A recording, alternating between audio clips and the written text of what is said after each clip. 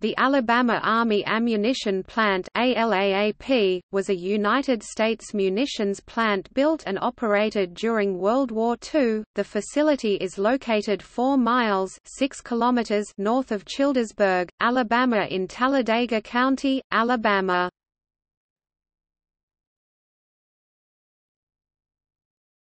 Topic: History.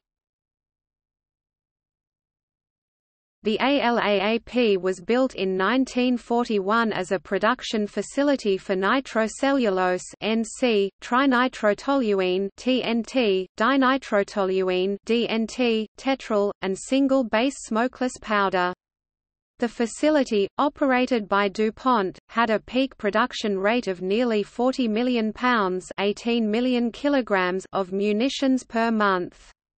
It also produced heavy water for the Manhattan Project. The facility ceased operation in August 1945 and was placed on standby status after the end of the war. During the war, the plant covered more than 13,000 acres (53 square kilometers). After the end of the war, various portions of the plant were leased out for commercial operations.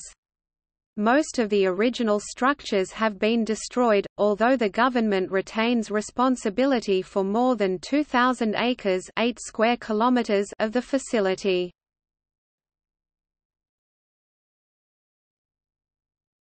Topic: Superfund site designation.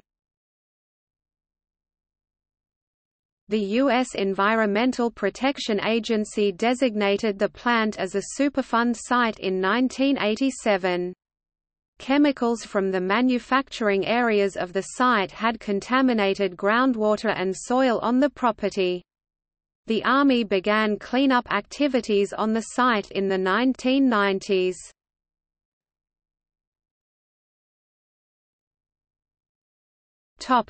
See also: